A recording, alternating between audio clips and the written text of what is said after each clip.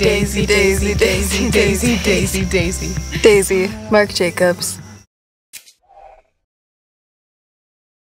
Hello and welcome to the TRBusiness 90-second news update. Here are this week's top stories. Dubai Duty-Free has revealed that revenue has fallen by $240 million since its shops closed on the 25th of March due to the coronavirus. Speaking to TRBusiness's Adapt and Survive Skype series, Colm McLoughlin said while he is unsure when Dubai Duty-Free shops will reopen, he expects them to be closed for at least another month.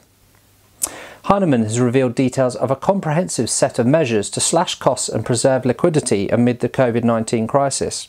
In a status update, Heinemann acknowledges the significant financial challenges owing to the decimation of global travel retail.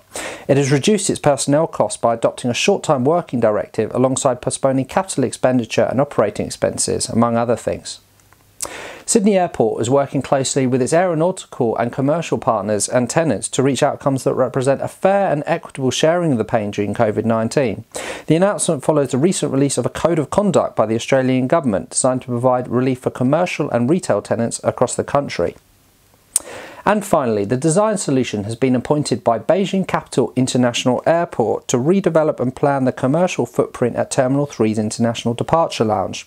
The London-based retail architecture and design practice will embark on a bold reconfiguration of the so-called Dragon Terminal, which opened in 2008. That's all for this week. Thank you for watching. Stay safe, stay well, and goodbye.